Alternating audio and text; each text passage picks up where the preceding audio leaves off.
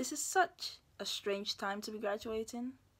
We have been reminded of the need to appreciate the simple things, like growing as a person, learning life lessons, sunny walks in a sea of bluebells. Sow the seeds to become nurtured. I have grown tremendously. Learned to persevere and push myself to grow stronger, a lifetime in 3 years.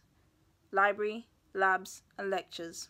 Laughs, liquor, and leisure. We overcome the challenges, our abilities to shine through our studies, ached out an unusual resilience. Helped by the wonderful people at Kent, the supporters of my mentors, and the people I trusted, my tutors, brought out the best in me. A time of joy, of fear, of fun.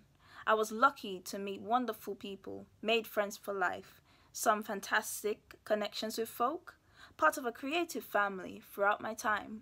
It's all flown by so fast.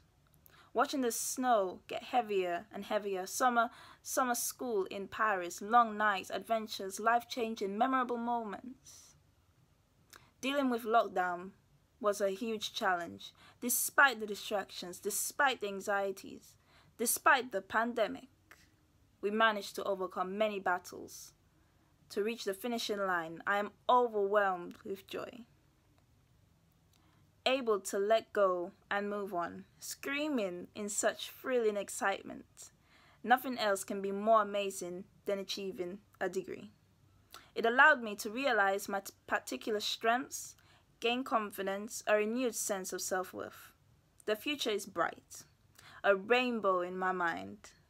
We've barely scratched the surface. The whole world is in our hands. Next step, to do a master's, to find an amazing job, to help people understand life, to inspire, to teach, to write, to publish, to share my thoughts with the world.